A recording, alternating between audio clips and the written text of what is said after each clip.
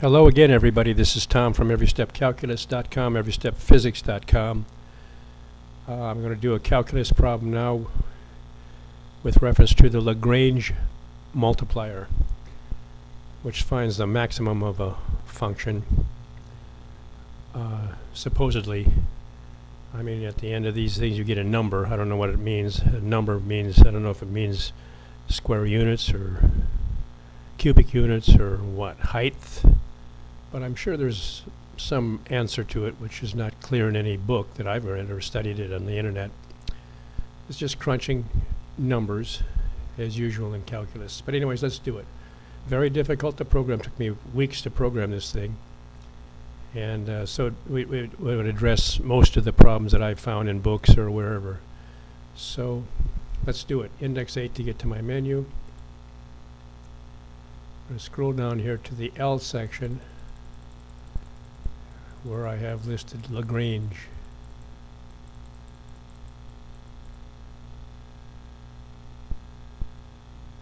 And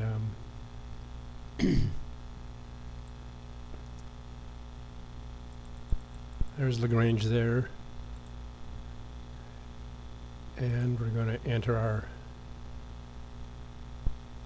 first function, which is function in x and y.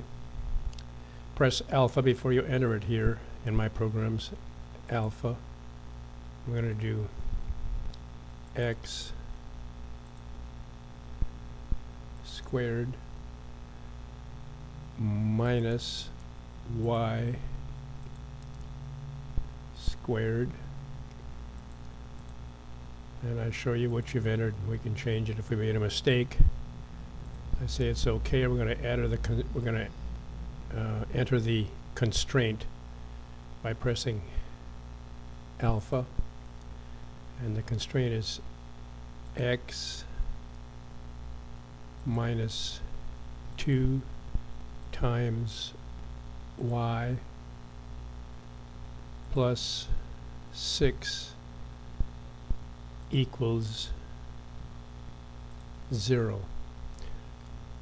If you don't add the equal sign, the program will tell you and let you go back and do that, because this has to be an equal sign in there. Constraint has to equal something. So press enter.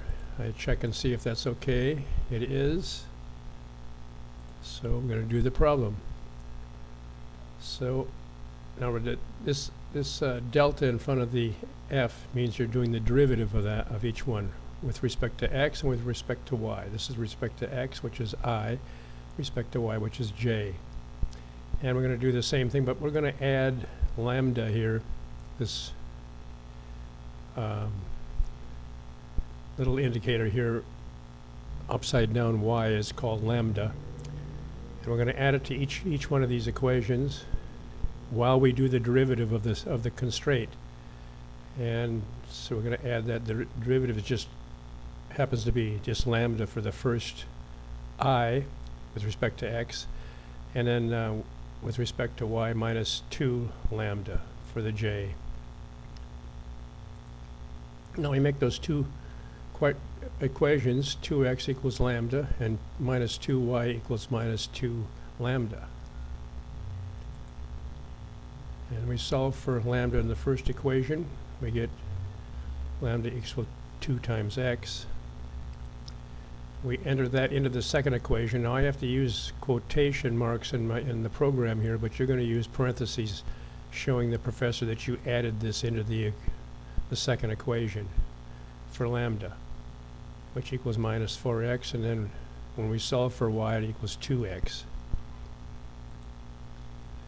We substitute that into the constraint, x minus 2y plus 6 equals 0. We substitute that in here. We substitute it in here for y.